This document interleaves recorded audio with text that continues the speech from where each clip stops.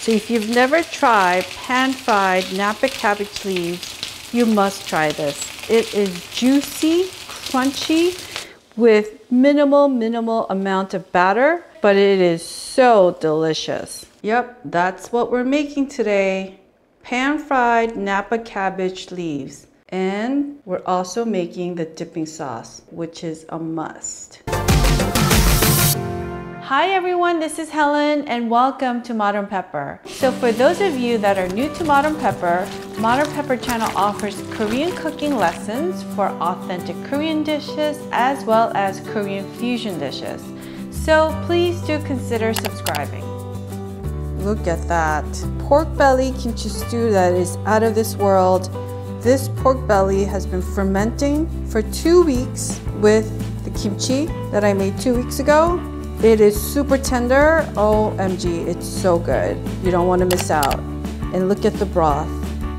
Ta-da! So this is your wilted Napa cabbage leaf that's on the exterior, and you definitely don't want to throw those away. They're definitely called the uglies, but the uglies are very good to make pan-fried Napa cabbage leaves that are crunchy and juicy. And guess what?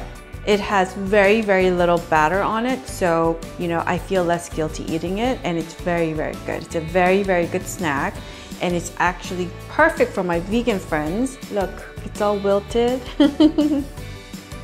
It's not as wrinkly as my face, obviously. God, I hope so.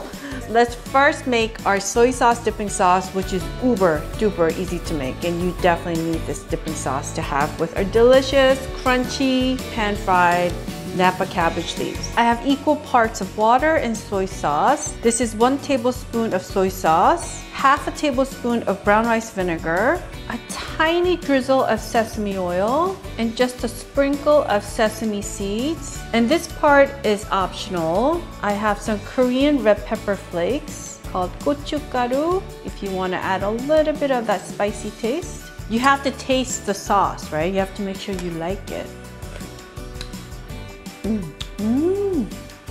Oh, it's tangy and just the right amount of saltiness from the soy sauce because we kind of thinned it out with water. And then that creamy essence taste of sesame oil.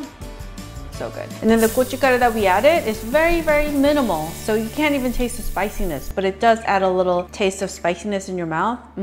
This is gonna be good. Now, after you wash these, you wanna make sure you pat it down dry to get rid of any excess water, and you want to cut the ends off. For this part that's kind of hard and still very stiff, what you could do is just make little slits like that, so it's easier when we pan fry it later. Now we need some Korean pancake batter mix. And no, this is not for your blueberry pancake, and it's called buchimgaru. Buchim means pan-fried patties, and garu means powder. This is to make savory Korean pancakes, and you can find us at any Korean grocery store, or you could order them online. So make sure to check out my description box below because I'll have all the affiliate links for the ingredients that we're using today. So if you use any of those links to purchase anything, that means that I get a small, tiny commission. So I want to say thank you in advance. But you could also make this batter at home. It's really easy to make. I mean, for my gluten-free friends, you could use potato flour too. So if you're interested in making this batter at home, make sure to go to my blog, and I'll have the blog link in the description box below. So I'm going to add 1 cup of our batter mix. And then we're going to slowly add half a cup of water. And then we're going to add another half a cup of water. We're going to add a 1/4 cup of water. So altogether that's 1 cup and a 1/4 cup of water. And the consistency we're looking for is this, kind of runny. You don't want it too thick, and you run your finger through it, you should have a clean line. Hello! So you need a frying pan that's super big, like big enough so that you could put the entire leaf of the Napa cabbage. So this one is ginormous. Look. Look how big it is. It's so big. Preheat your frying pan on super high heat for about a minute. Lower your heat to medium. Add about 2 tablespoons of olive oil. We want to go in from this angle, put it through like this, and then grab it from this end. Make sure the leaves are covered. And then I want you to make sure you kind of shake off the excess batter. Use a spoon to kind of scrape off the excess batter on both sides. Make sure to press it down.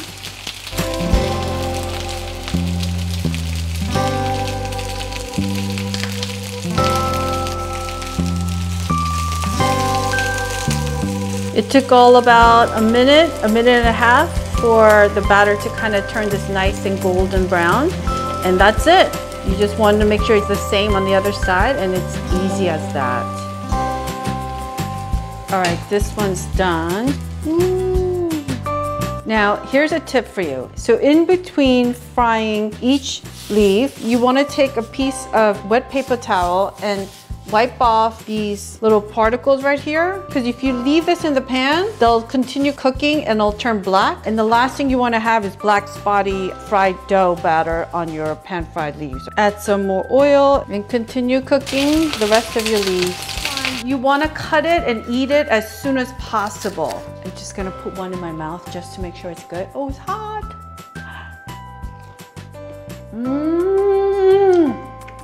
So good. So I'm gonna start with the green leafy part of the leaf. It's just extra crunchy because it's thin. I'm gonna put it in the soy sauce, dipping sauce that we made. Bon appetit!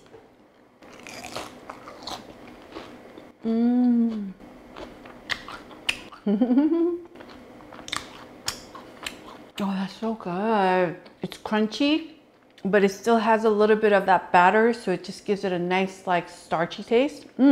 And the soy sauce, it adds that salty taste, and it has a little bit of that tangy vinegary taste. I'm gonna take the middle part where it has a little bit more batter. So this is one of those things you gotta eat it when it comes off the frying pan. Like if you let it sit around for 5 minutes, not so great. You gotta eat it when it's hot.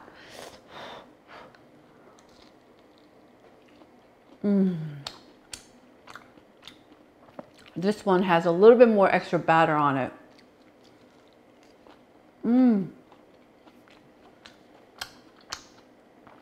But it's so light. All right, now I'm gonna grab the white part of the Napa cabbage leaf where it's all just of that core white part that's super crunchy.